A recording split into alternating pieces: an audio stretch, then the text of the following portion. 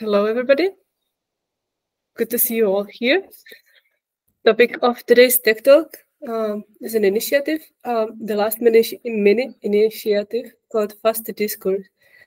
Well, the Fas2Discourse operator, we created it, and it serves to synchronize the group membership from Fas, powered by free IPA to Fedora discourse instance. How did it start? In the beginning, there was a ticket from Matthew where he got inspired by the solution of CommuniShift authorization operator to sync IPA groups with the CommuniShift cluster. And he was thinking about using the same technical solution to sync IPA groups with the discourse groups. It would allow us to use the Fas as a single source of truth and other things like to link permissions for posting in certain areas to group membership, or grant Fedora contributors in certain groups some higher level, not a newbie level. So what does it do?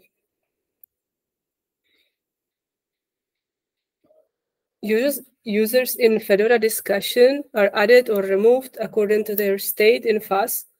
That applies to the groups that exist both in Fedora discussion and Fas, and that's determined by matching name. Every change made by the sponsors or members to the group in Fas will be automatically mirrored to Fedora discussion. Non-matching groups and some service groups like discourse admins and moderators are ignored. So it's a one-way sync of Fas group membership to Fedora discussion. Basically, if a user is added or removed from a group in Fas and that user has a discourse account, the discourse user will be added or removed from that group. Also, if an account is not a valid account in Fas anymore, for whichever reason, the user will be removed from all groups shared in Fas, with Fas.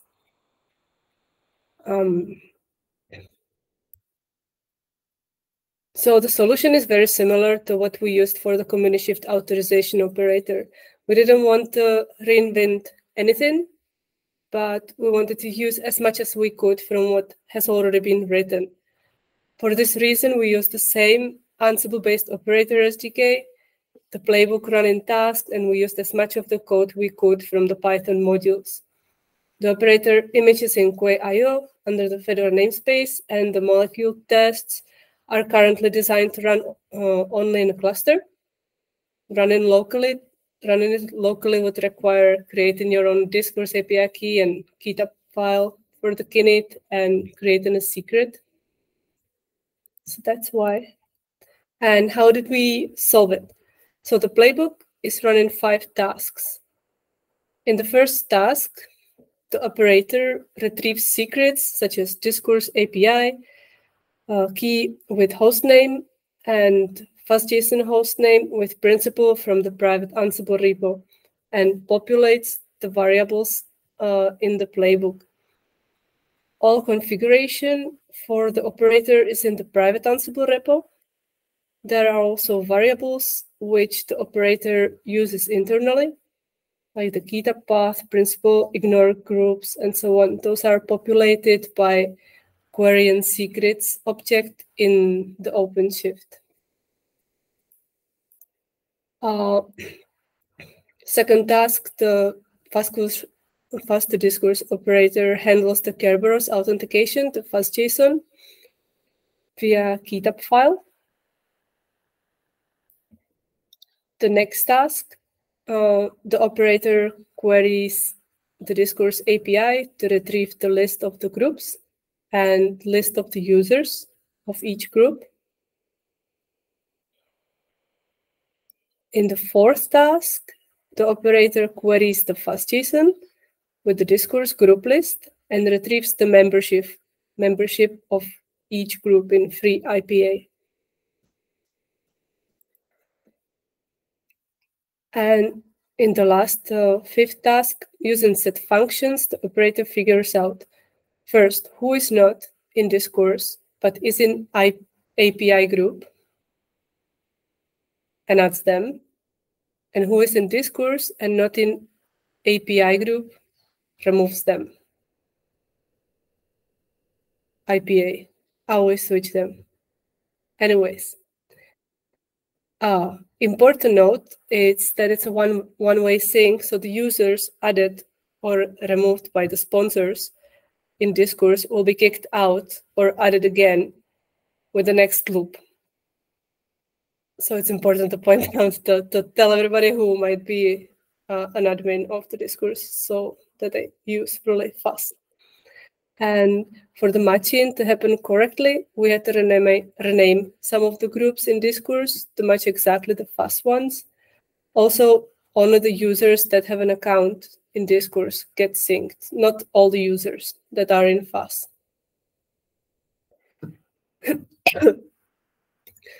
So the loop runs every 20 minutes now. This can be lowered to 5 or 2 if we see the need.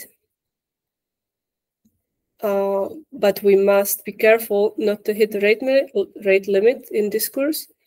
The rate limit can be adjusted in every Discourse instance by default.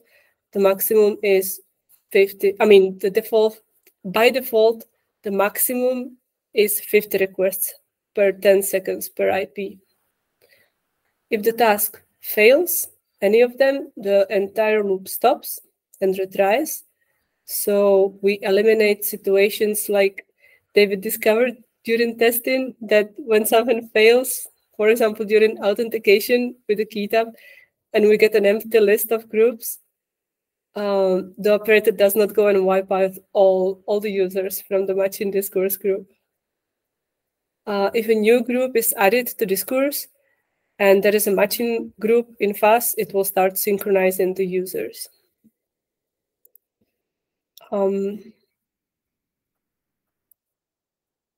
So the operator has been tested in staging Discourse instance with staging Fas, and it has been successfully deployed a couple of weeks ago to production, and it's running in the OpenShift cluster.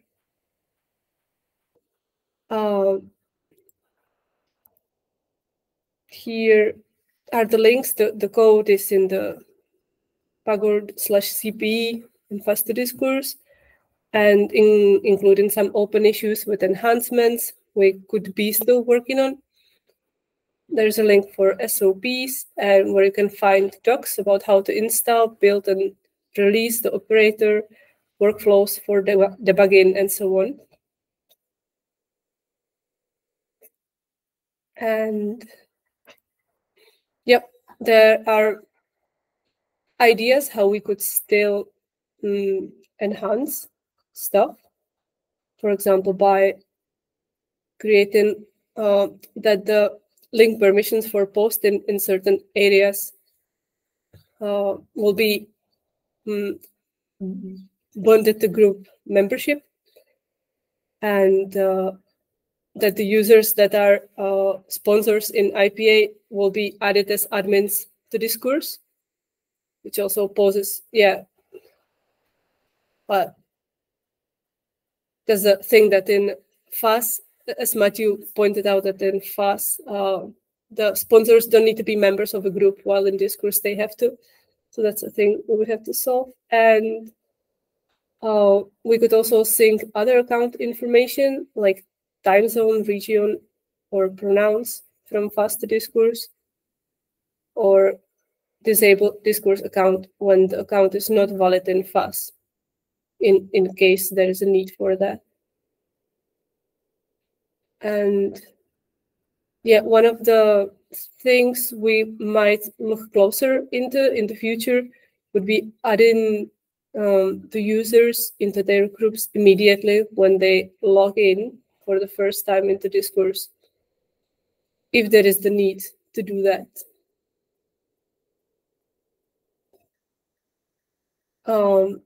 Okay, that is all. We have also one stretched goal that we that would be making the Ansible stuff into Galaxy as an Ansible discourse module, which we figured out does not exist yet.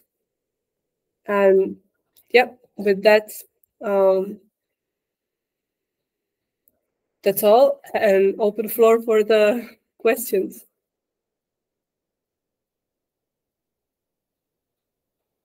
Yeah, we've answered a couple in the chat already. Yeah. Thanks. Go ahead, Kevin. Just real quick, could you maybe talk about why this is an operator as opposed to a project? What the reasoning was there? How do you mean a project? Well, like just an OpenShift? Yeah. So, what is the advantage of an operator over just an application or another setup? And I know we've talked about this before, but I think it would be interesting. So it is a project, and it is just an application. The only thing is, an operator is just an application that's built using a design pattern. So a design pattern, which is the operator pattern, and it's built using the operator SDK, which is like a framework. So basically, when we first started this project, like myself and Lenke ran a couple of commands on the command line, and what it does is this thing just automatically creates the framework, like the skeleton framework of the application. So it creates a whole bunch of files, and then like if you look at what we actually added to the project, we only added Ansible. So basically, what we got for free was all of the code that handles the crap, like being able to talk to OpenShift, communicate with OpenShift, retrieve secrets, or interact with the OpenShift API. All of that kind of heavy lifting stuff is already taken care of and handled. And the only thing you have to worry about then is actually just working in some Ansible, and anything that the Ansible doesn't cover, then you can, like, we did do a couple of Python modules, or Ansible Python modules, just to interact with the Discourse API or whatever. That's kind of why we went with that. Like, you get a hell of a lot for free just by using this framework. So the whole loop, like the 20-minute loop, that basically is very easily configurable. You can change it to whatever you like, but we just went with 20 minutes initially, at least. So from that point of view, like it's very similar to the Fedora. Geez, I've already forgotten what it's called. Toddlers, the whole toddler system. So you have something that, like, you have a short-lived job that you can run on a loop, or you can activate whenever you need to. Does that answer, Kevin? Or yeah, does it create new questions? Well, that might be a pattern that we want to use moving forward too for other things. So thanks. Yeah, what I love about it is the fact that it's mostly Ansible. So Ansible and Python. So they're probably the biggest skill sets we have on the team, right? So like anybody, like, once they see how these things are put together, they're very, very easy to look at. So like if you just go into the role folder inside the operator code, you can see everything is self-contained in that role, and it's just a couple of Ansible playbooks with the library files, the Python code bundled with it.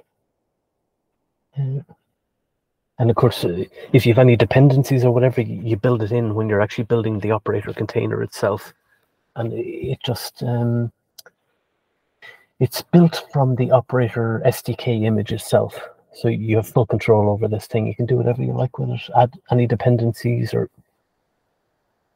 but obviously it'd be better if you didn't have to add anything custom. You could just depend on the upstream container.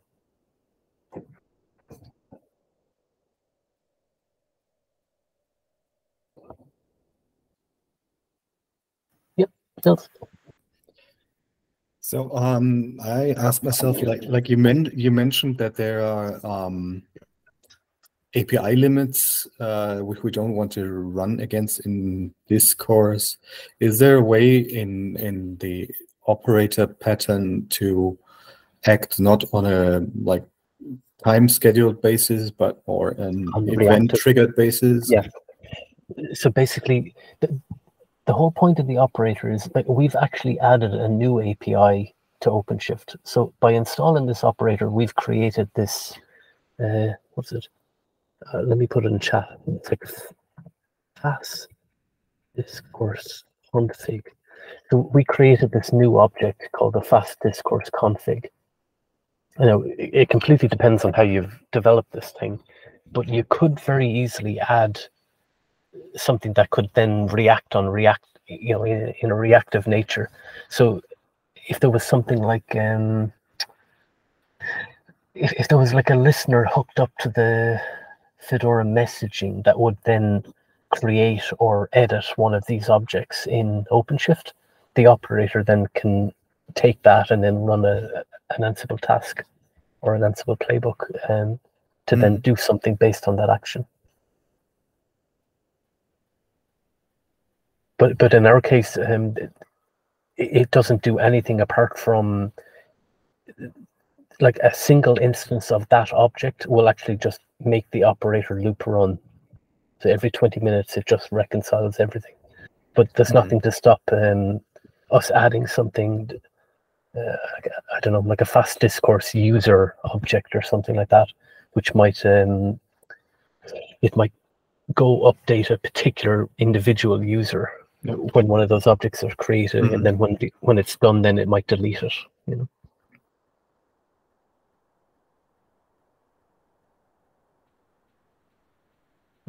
Thanks. No bother.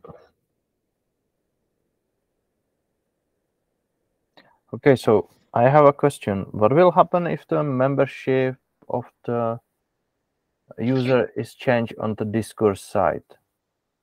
Then it will get overwritten. Just overwritten. Okay. Yeah, the person, if you add it on Discourse, it will, in latest in 20 minutes, it will get wiped out. And if it gets deleted, it will get re-added. Okay. Yep. So one-way sync. Yep. Yeah. I was just surprised that if there is any group on the Discourse side and that isn't in ignore list, it will actually crash the loop. I probably misspoke. Look, I was thinking about that. It won't crash the loop, but what will just happen is it'll just be ignored, because when you go to the code that goes to IPA and says, give me all of the group membership that's in this particular group, it'll just return like an empty list. And that's what we want now, because yeah, exactly. I mean, if somebody creates a group in Discourse which is not in Fas, so be it. It will only not get synced with anything. Yeah, that's great. That is how should it work. How should it work? So yeah, it's okay. Okay, and I see that James is asking. Yep. Sure. So I wondered, you have like backoffs and you can retry errors and things like that. Do you just log those, or do you put them in any kind of monitoring thing? Just logging. At the moment, we have. So it does expose some default metrics, but at the moment there's nothing scraped because we don't really have a good solution for it. So we don't have. We could get them logged by the OpenShift user monitoring stack. I mean, it's already installed and ready to go. It's fairly trivial to get them hooked up and being captured by the OpenShift monitoring, or sorry, the user workload monitoring stack. But from there, basically, nobody's actually viewing it. So as far as I'm aware, unless it creates an alert or something, like there would be no alerting on top of it, for example. So it would just be metrics that just go into the ether. We do have some alerting for other stuff, other OpenShift apps for like crashed pods and things like that, and it triggers an alert and it does send an email. But I'm not sure if this could be hooked into that. It could be, yeah. I need to go look at that. And eventually, I'm actually also working at the moment. I'm working on getting Zabbix installed. So I have Zabbix installed on a RHEL 9 box and staging, and I'm currently just today. I managed to get the database working, and I have the Zabbix server hooked into it. So I'm trying to figure out now how to expose the GUI so we can actually play around with it.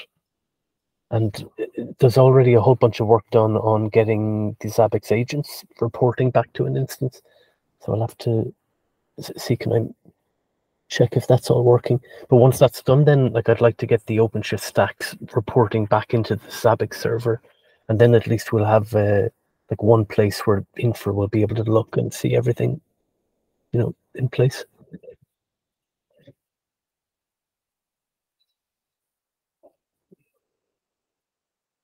Yeah, at the moment there's a whole bunch of pieces that are.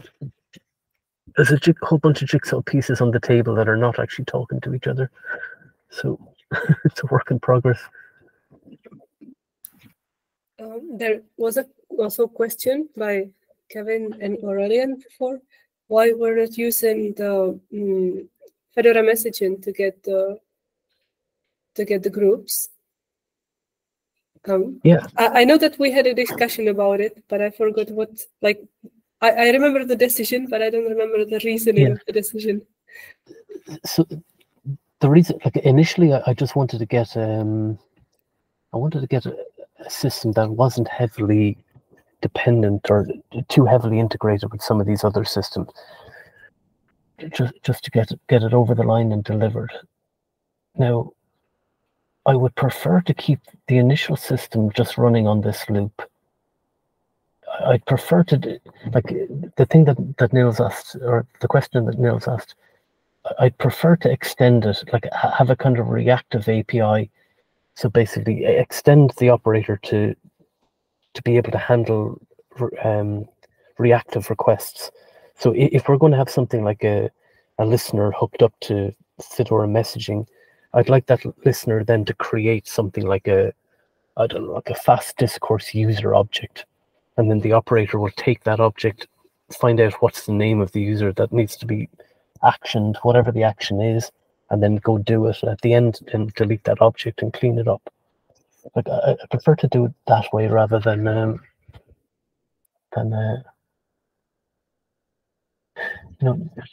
delaying the release of the whole thing. But that answers at least.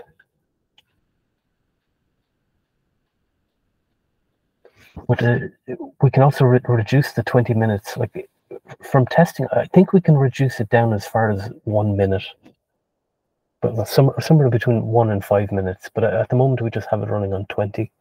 So it can change. It can be changed later if it's if the user experience is not good.